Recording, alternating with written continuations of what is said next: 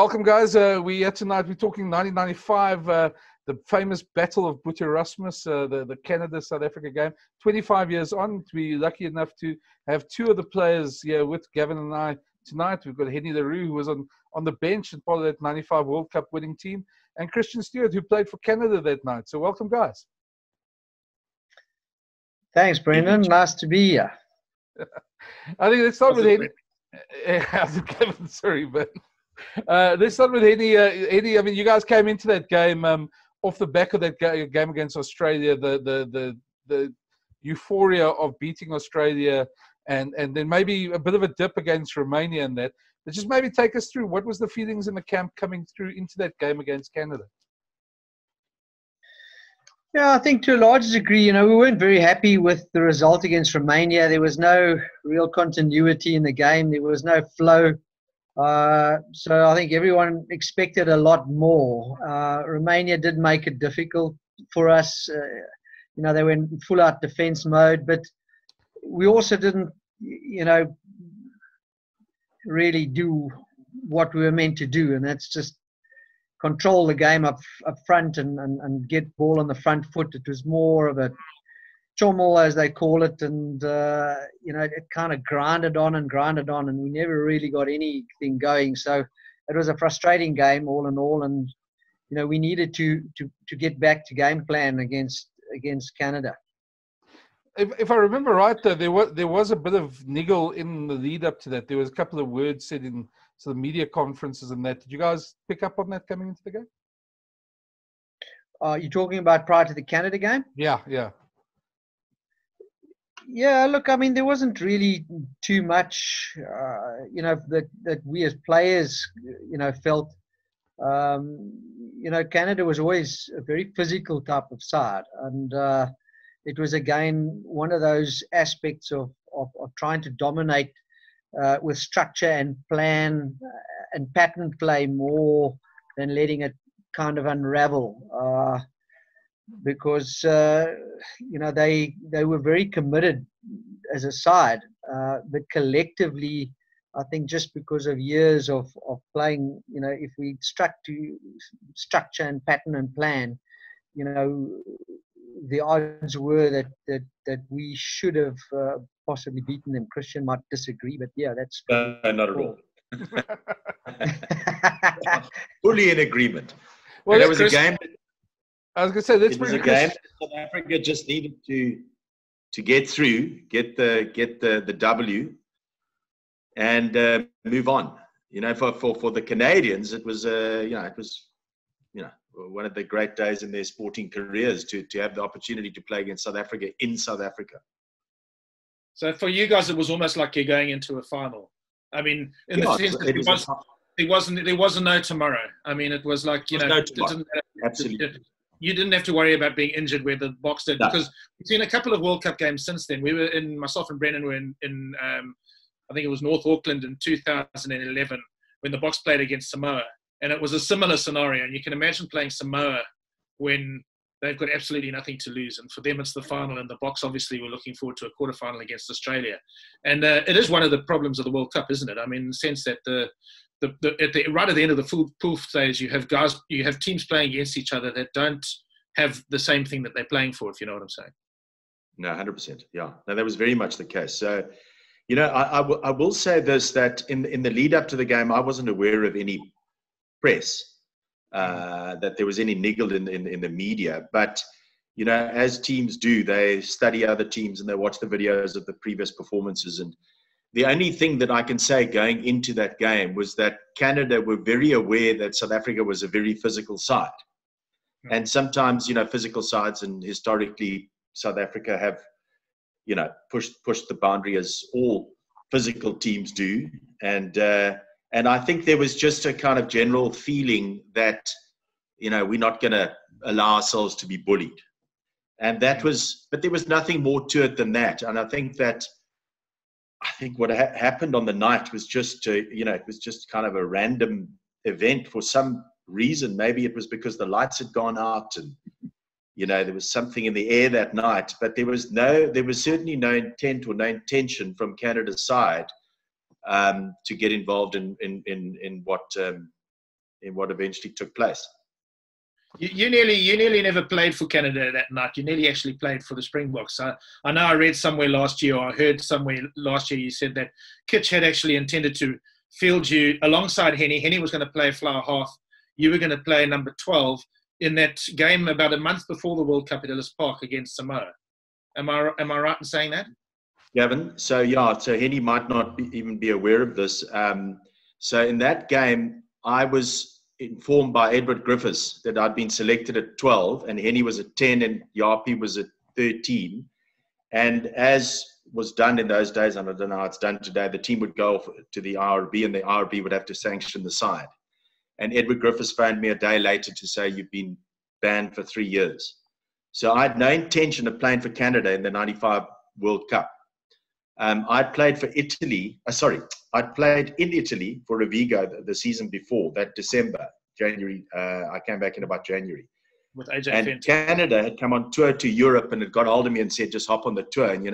And, interestingly, they had introduced a ban that year, or the law that year, that you stood down for 3 years if you played for another country. And it was intended to stop the Islanders from playing New Zealand. So nobody was aware that there was this 3-year ban in place. Hey, Hennie, did you know about that, Hennie?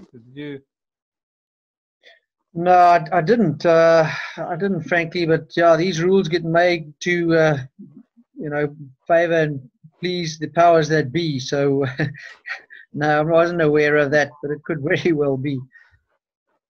Hennie, do you remember the build-up to the one thing I do remember, and Christian, you can also comment as well. The one thing I do remember, because I was in PE that week, was that, and I mean, you're an Eastern Cape guy yourself, is that, if I remember correctly, and Chris, you can correct me if I'm wrong, you guys were based in PE the whole tournament, well, the whole time that you were there. And yes. The PE people sort of, like they do, sort of adopted you as their own.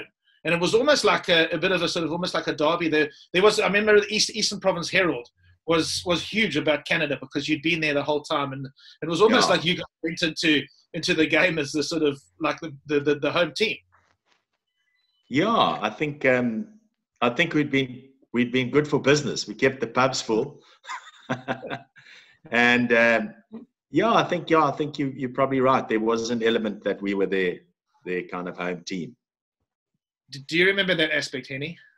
I mean, you guys weren't there the whole time, so you wouldn't know. Maybe you arrived. What the Romanian game was only about 4 days before, so you were only in PE for about 3 days, I suppose. Yeah, look, I can't say I really picked up on that, but other than knowing that Canada, was based there, it wasn't something that really came to the fore while we were there.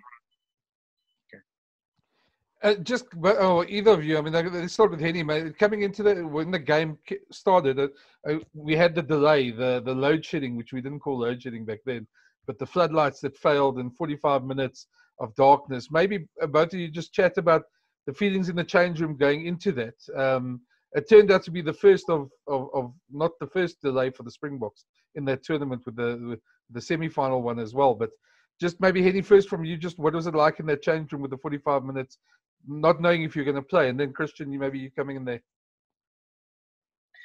Yeah, Brenden, it is a little difficult because you try and build yourself up to the time that you go out, and there's two aspects to it. Obviously, there's the mental preparation, and then there's the physical preparation of warming up and getting to the point where you warm enough to go on, and you've stretched every muscle and so forth. So it is a little bit disrupting in terms of your normal cycle and of your normal process. But so to get logged back another 45 minutes and then be uncertain whether it's going to happen or not and where the problem lies, and it was a little bit unnerving, and for us, we also used to playing during the day mostly, so it wasn't an ideal start for us at all. Christian, you guys? From Canadian. I'd agree with Hennie. I mean, it must have been bloody painful. I mean, they just wanted to, as I said earlier, to get the win under their belt and move on as quickly as possible. And it was strange that night. I remember, interestingly enough, that I had a big night. In those days, it was very amateur, the game. I think we conducted ourselves differently. I don't know, maybe things have changed. And I remember going out and bumping into David Campese and Jason Little. And I ended up having drinks with them all night. I need to realize that they had been rested for the coming days. And I remember thinking to myself and joking afterwards that that extra 40 minutes had allowed me a little bit more recovery time. So it definitely galvanized the Canadians, funnily enough, when the lights went off. I think when we first went out, I seemed to think that that the Canadians were so nervous and overawed by playing South Africa in South Africa that, this opportunity to come back in to the change room, and it was unique and it was different. And I think it galvanized the guys. And there was something, that as I said, there was something in the air. It certainly, I think, played into our hands, and definitely didn't play into the South African hands. I think, I think from the game plan, I think it was quite obvious that you guys wanted to keep it tight. I mean, you were obviously so dominant in the scrums, and we were, going to try and move the ball around and try anything. And you were always going to, the result was never in doubt. And South Africa just had to stick to the basics and put points on the board and get through the game. Any Kitch in that game? Remember, I can't remember whether the gold team was the first choice team or the green team was the first choice team. But he had that twin team policy, and when he went into that game, I was always a bit concerned. I know he chose Francois as the captain, but like his mixing and matching against Romania was okay, but Canada were a much stronger team in those days than they are now. I mean, I think Canadian rugby's regressed quite a bit since those days. And I remember being quite concerned because if you'd lost that game, I mean, it wasn't really realistic, but Christian will probably vouch for the fact that in the 1991 World Cup, Canada actually did quite well. And I think they pushed some of the big teams quite well. I mean, you played in that World Cup, didn't you, Chris? We made the quarterfinal. We lost, I think, the quarterfinal. Exactly. So you'd gone quite a long way. So you'd gone quite a long way in the previous World Cup. I was very nervous. Were you guys sort of fully on board with the whole sort of team selection that night, and that like we're going to go in there with? It wasn't a second string team because Francois was leading it, but it was largely a sort of mix and match team. I mean, you were on the bench. It was. I think it was very much a rotational policy that he did want to follow. He did want to give the guys a bit of a break, and that was the game to do it. If they played in the initial two games, you were either benched or not playing. I'm not sure. I don't think Francois played against Romania. So Richter captained you then, yeah. Yeah. And so everyone kind of had their break as part of a process, and that was possibly showing that he did view Canada as a bit of a threat, and that Francois' presence as captain was required in that particular game. So I mean that would warrant that, but the rest of the selection was a bit of a changeover. There were definitely some. Let's call it, guys rested and other parties put in their place. But they would have added to the tension because, as Chris says, everybody expected you to win. You're expected to go through to the quarterfinals, and yet being the favourites in a game like that sometimes is not the greatest position to be in. No, it's not, and you also kind of develop momentum with the players around you. And when you start changing the team with 4, 5, 6, 7 players, there's just some aspect which goes missing. And I think in that environment, we kind of had that. And Canada came out with a very physical approach. So it does kind of disrupt the momentum and the unity within the team, because you're kind of uncertain. You're used to other people next to you, how they run, what lines they are, where to expect them, what the communication is. So there's nothing like playing together to form formulate and get that cohesiveness. And I think to some degree that was missing. And I think, Canada further exploited that by coming onto the field with a real physical approach, and had us on the back foot for quite some time. Yeah, I was going to say, Hennie, I mean, if I remember from the game, there was a number of sort of off-the-ball incidents, little pushes after a tackle, and I remember one with I think it was the 8th man of Canada who sort of put his elbow into Jurst's face across the touchline there, and Jurst turned around and said to him, "Do you want to come?" And he was egging him on. So it was building up like that. I mean, you were sitting on the sideline at that stage, and then obviously later on came on. You guys had built up a 20-0 lead by then. Did you guys sense that it might break loose? I mean, at any point?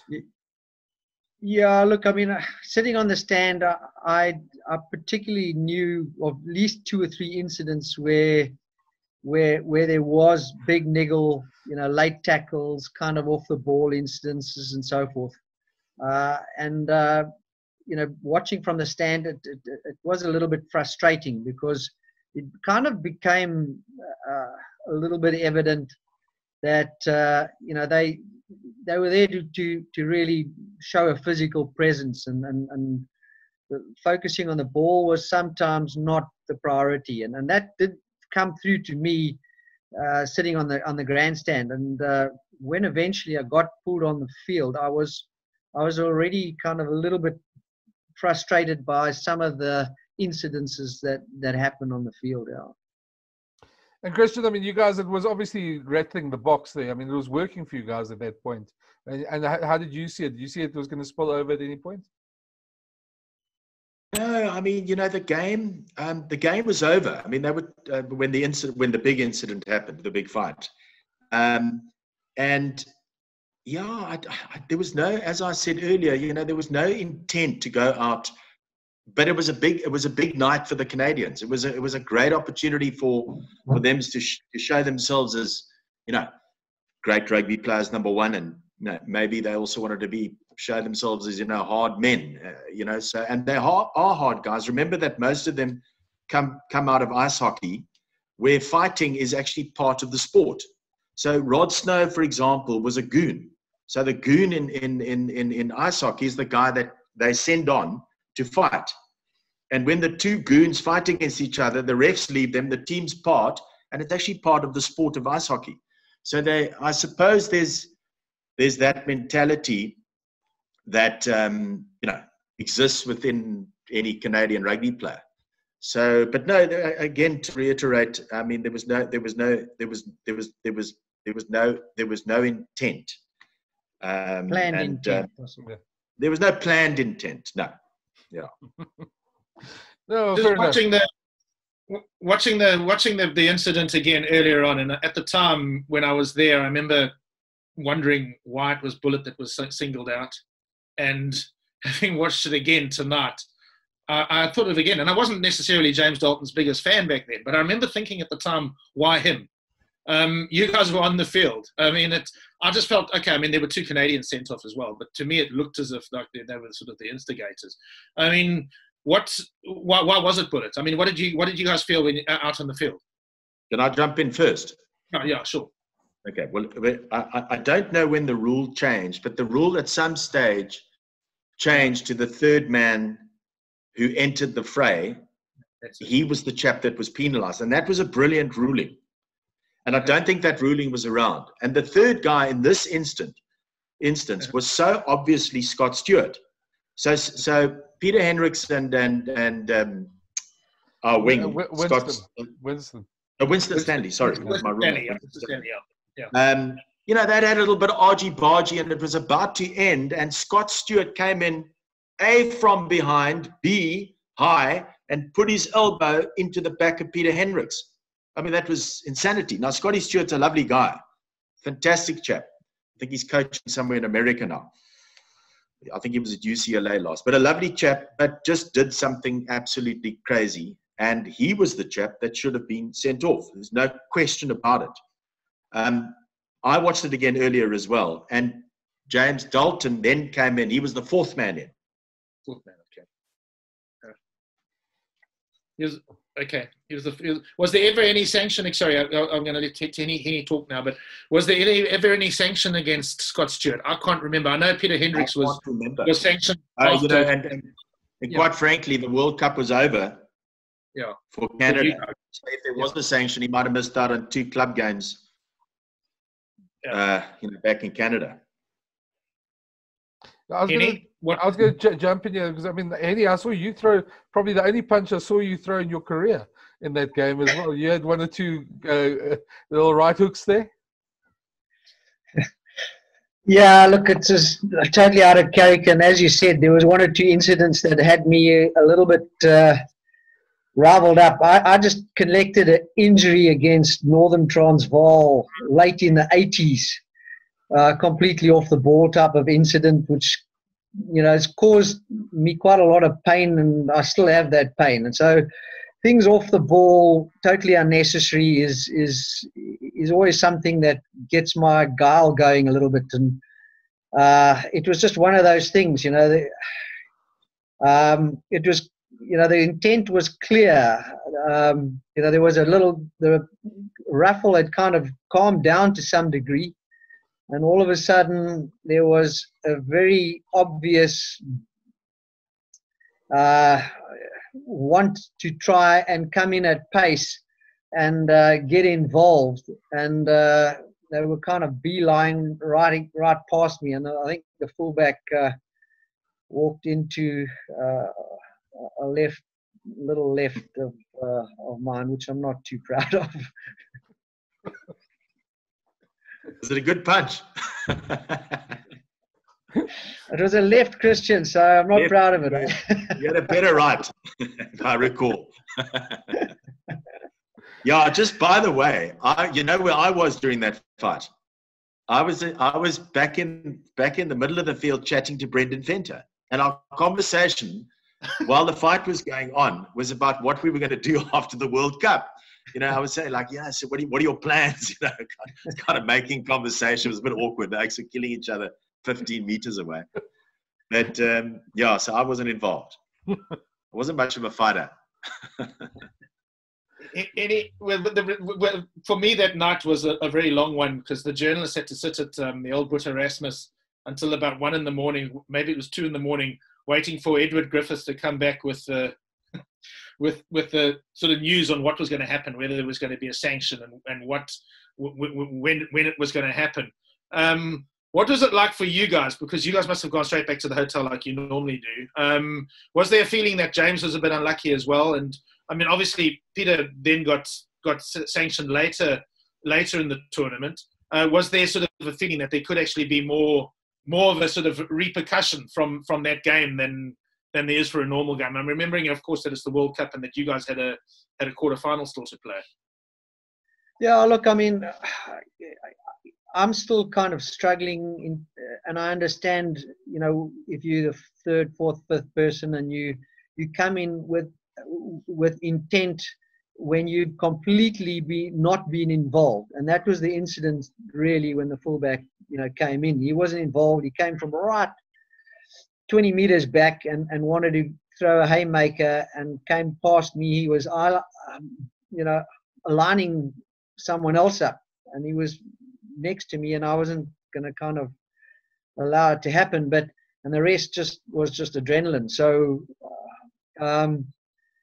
but you know, from that perspective, you know, James really, if you go and look at what he did, I think he got the rawest deal out of everyone, and he was really unlucky because in normal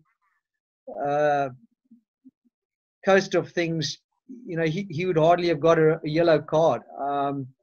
So yeah, I think it was really, really tough and hard on him, and I know that it hit him quite hard after that as well.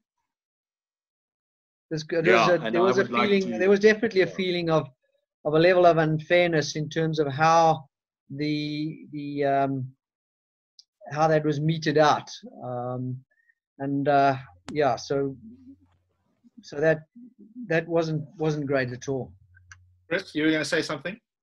Yeah, and I would agree entirely with Hennie that James was extremely unfortunate, and you have to miss out on a World Cup is nothing short of, I mean, incredibly disappointing would be an understatement. I mean, it's quite tragic that he would, in a game against a Minnows, a game that was already won, where he actually did very little apart from come in and, he could argue that he was coming in to protect his player after the Scott Stewart had come, charging in as the third player. I mean, the Scott Stewart, probably what should have happened in retrospect was that Scott Stewart should have got the red card and they should have left it to the sanction afterwards. They should have studied it all on video. But once the fracas had started, then you might as well, give, 6 red cards to each team, because everybody who then gets involved, and that's why the ruling was made that the instigator, so in other words, the ruling says that 2 people in a physical sport, the likelihood that 2 people are going to get involved in an argy-bargy is very good. So what sparks it off? The third person, hence we penalize the third person, and that's what should have happened. Scott Stewart should have got the red card, and if, once you'd had a look at this on video and people had calmed down and put everything in perspective, put the tournament into perspective, perhaps they would have taken a different view on James and Peter. Yeah, and I think, I'd agree with that, Christian. And I think part of it too is you've rightly indicated, you've got to take the tournament into consideration. When sides have their back against the wall, there's nothing really left to play. And you found it often in the EP sides, club rugby, there's nothing left to play for. So let's just have a bit of a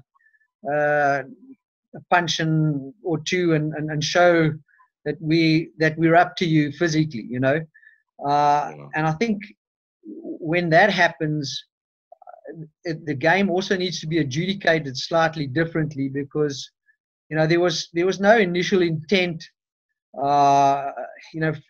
and obviously if a side has got 1 or 2 stars and they get drawn into this and those stars get red carded, it has a massive impact for the side, if there are another 2-3 games to go in the tournament. Hennie, just after the World Cup, I mean, there was huge ramifications for the Boks. I remember that some of your guys, I don't know if you're among them, disappeared to Fish River Sun, if I remember correctly.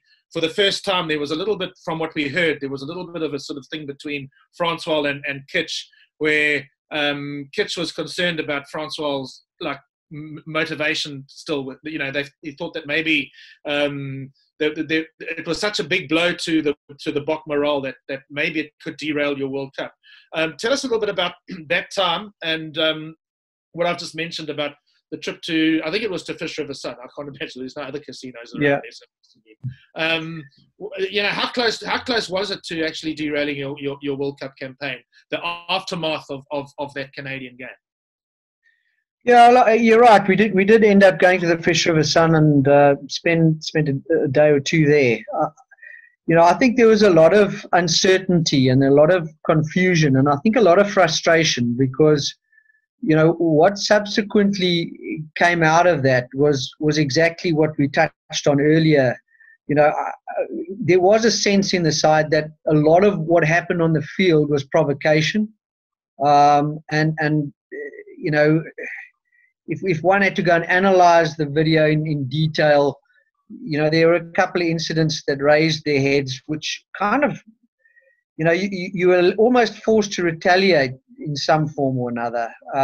And I think the fact that James, got given the red card without really being involved in a incident that would justify it, was really kind of demoralizing for the team in some way, because we were a physical team, we were a strong team, we dominated the way we did, but that was within the rules and the confines of the game. well, in most instances. So the reality was, here we are trying to play to our strengths and, losing players for it, which was unjustified in our view. And there was a lot of discussion and a lot of, uncertainty and frustration, as I said, because that uncertainty kind of said, well, where to now? If we have to be careful about everything we do, then, I mean, you just limit your natural ability to come out with a flair and play. So there was an element of, I won't call it quite a derailment as such, but there was a lot of uncertainty and frustration amongst the players, and even within admin circles, and players questioning administrators for not standing up for the players more and participating in that role. Fortunately for myself, and I don't know, I was told only later that the video clip where I got drawn into it was only shown after the cutoff period, because I believe there was a cutoff period of 48 hours to submit the evidence, and I had the good Lord looking down on me, I suppose, but that only surfaced on the Tuesday, Wednesday, so they couldn't go back and reopen that, so I had probably an easy bypass where James, had to suffer some of the consequence. Christian, maybe you come in just with what was a couple of days after that. You guys feel almost there was the feeling in the camp that it was almost you guys had done what you set out to do, even though you'd lost the game. Brenden, yeah, difficult because a World Cup ends quite abruptly. You're out the tournament and everybody gets on a plan. And I went back to Cape Town, and the Canadians, most of them went back to Canada, and then some of them were living in other parts of the world already at that stage, playing rugby. So I would have literally spent that night with them. And I was left to face the music here, and everywhere I went, and I'd still get chirped about it. So I wasn't part of. I wasn't part of. I don't think for 1 minute the Canadians were proud of what had happened that night. I certainly don't think that, and I think that as time has gone by, I think that I can't speak on behalf of them, but I mean I would imagine that there would have been a bit of remorse about what transpired, and people have got to take responsibility. I mean, I still today, when I bump into James, I've never seen Peter again, but I mean, I still feel bad that he was, sent off, and I was involved in the game, and he missed out on playing in a World Cup final. Of course, the upside of all of this, if there is any upside, was that Chester Williams came back into the squad, and what that meant for South Africa. Yeah, no, definitely. Hennie, I was going to ask you, just when you guys had to say farewell to James and Peter, how did that go? I mean, was there an official farewell, or did they just leave the hotel without everybody knowing? Or yeah, look, I mean, there was an announcement to say that that they'd kind of been banned out of the rest of the tournament as a result of the footage and discussions and the adjudication which took place. I think there was to some degree, on both sides, them leaving and us being kind of left to carry on, there was a certain level of disenchantment and unhappiness about how everything unfolded at that time. But your focus needs to shift quickly. You've got limited time, and And as sad as what it is to see them go, we had to, get our focus back on the next game, and that's what the administration and the coaches and the management try to. When you say that you said earlier that there was like a bit of resentment at officials. I remember I interviewed James at some point, James Dalton, for a book I did, and he told me that he felt that he wasn't defended enough and that Mornay, because we all know Mornay's a great statesman, and Mornay's whole thing was like, let rugby be the winner. And I think James was offered a lawyer by Louis Late, and it was refused in the end because we're rugby people and we'll fight this on a rugby basis, which I can imagine in those days might still have been like the spirit that people took on board. But of course, rugby was about to change and become professional. And these days you look back and you think, jeepers, the guy never had a lawyer there. That just seems ridiculous. I mean, was that sort of like, incredulity sort of shared by the players that like maybe there should have been more of a defence made, and certainly in James's case? Yeah, well, you mentioned about professionality and so forth, and I do think there was an element from James that he was kind of left out high and dry, and that things could have been handled, differently and more of a defense put up. And I think, in the modern day, in the modern era, that would be a very justifiable position. But the sentiment that you've highlighted was one that at the time, seemed to be part of the amateur game, and it was what management decided to follow. Sadly for James, it didn't have the desired effect.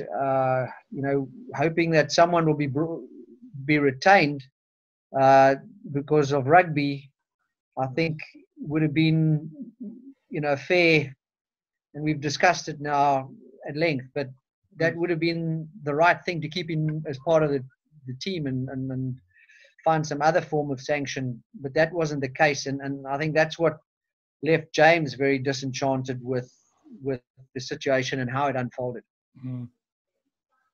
Well, I think we've probably wrapped it up. I don't think we can say too much more about the game, Gav. I don't know if you've got any final thoughts. I think we've done it to death. I just thought maybe we can start with Christian, just where you are now, and when you look back at that game, thinking it's 25 years, just your thoughts that it's been a quarter of a century already, and what you're doing now with your life. Yeah, I just my mom lives with me, and I just said to my mom, geez, can you believe it's 25 years since that night? So I'm still living in Cape Town, and I never lived in Canada. People sometimes think I actually lived in Canada. I was born in Canada. I think we came back here too. My mom's Canadian, so I've lived in South Africa all my life. But in '91, I did go and live in Vancouver for a year, which is a great city.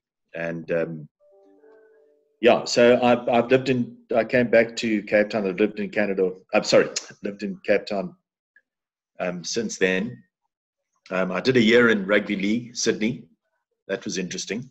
I think Hennie also got offered. I think everybody got offered, and the World Cup Springboks all obviously stayed. And those guys who were on the periphery, a lot of them like Tion Strauss and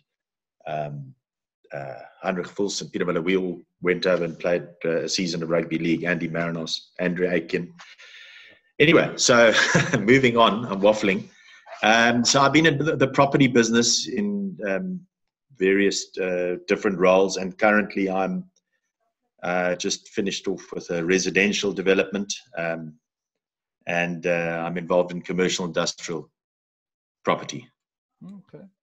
And Hennie, you down in the Eastern Cape there, you and the game farm there. Tell us a bit more what you're doing at the moment.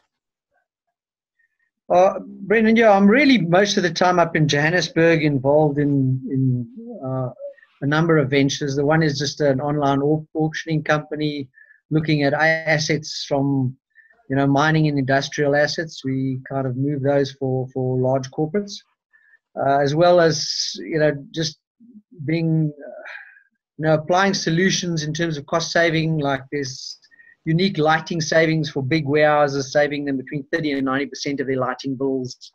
So there are a lot of those types of options. So Christian, maybe you and I can have a chat after this. But yeah, so other than that, yeah, I got the little game farm down here between Grahamstown and Kenton on Sea, and yeah, just love nature, love being in it, and spending time down here. It's just a lot more relaxing than Joburg, so I need to get down here every now and then. I can believe that. Now, listen, guys, thanks for the chat. I mean, it's been great reminiscing. I promise you we won't be phoning you in 25 years' time in the future. I don't think we'll all be around by then, but hopefully. But well, there'll be something else taking up our time by that stage. But thanks for the chat. I really enjoyed it, and it was really great catching up with you guys. Gav?